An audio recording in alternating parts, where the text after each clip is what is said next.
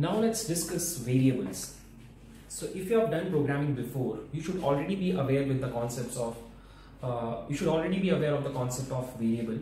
If you are a first-time programmer and you are learning programming for the first time, then let me explain what variables are. So you will face certain scenarios in programming where you would require to store a particular value because you would require that in some future part of the program. Okay, so let me explain. Let's say you want to add two numbers, right? And you want to give the user the result by adding those two numbers. So let's say when you are taking those two numbers from the user, you'll have to store them in some place so that in the future you can retrieve them and you can, perform any kind of operation, and then you can show user the result, right? So these containers where you store values that you can use in the future are known as variables. Okay, so it's a very fundamental concept in programming. Every programming language supports variables, and it's a necessity. Without variables, you won't be able to, program, or you won't be able to build applications. That's a very, very important concept. Okay, so I hope what variables are is clear. Now we'll also discuss two more topics. The first one of them is dynamic typing, and the second one is dynamic binding. Okay, so let me explain them one by one. So if you remember C, in C, before using a variable, you had to create them, right? You had to declare them. So this is the syntax of variable declaration in C. Okay, and this is also known as static typing. So what you need to do in static typing is that before using any variable, you have to first create them. But in Python, this concept is not there. The concept in Python is known as, the concept that is used in Python is known as dynamic typing, where there is no need to create a variable before using it. So according to Python, you don't have to declare a variable, that's it. You can simply use it just like that. I'll show you one example. You can simply write this statement and Python will not throw you any error. A is equal to 2, print A.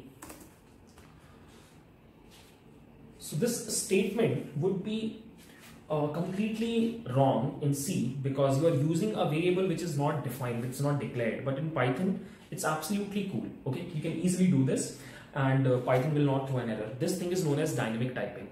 The feature because of which you can use a variable even before declaring it is known as dynamic typing. Okay, the second feature is dynamic binding. I'll first show you what is dynamic binding. To understand dynamic binding, you have to understand static binding, which is followed in C. I'll show you what it is. Static binding says, let's say if you declare a variable with a data type of int. So now what C will do is it will bind that data type with that variable. So it means that that variable cannot have any other data type in the future. It will always hold only integer values. But in Python, this is again not true, because in Python, there is a concept called dynamic binding. According to dynamic binding, you can easily do this. Let me show you. Let's say you have a variable a is equal to 2. You can easily print out 2, and then you can come out of the statement and you can write a is equal to, I don't know, India. Right? And you can again print out a, and you will notice that you can easily change the data types associated with a variable, and Python has no problem with that. Okay, this concept is known as dynamic binding. Again, it helps in writing faster code without taking tension about what's going behind the scenes. Again, it's a great feature. I guess you are able to point out certain differences in C programming and Python programming. I would summarize that for you. So writing code in C or Java is like staying with your parents, where everything is defined.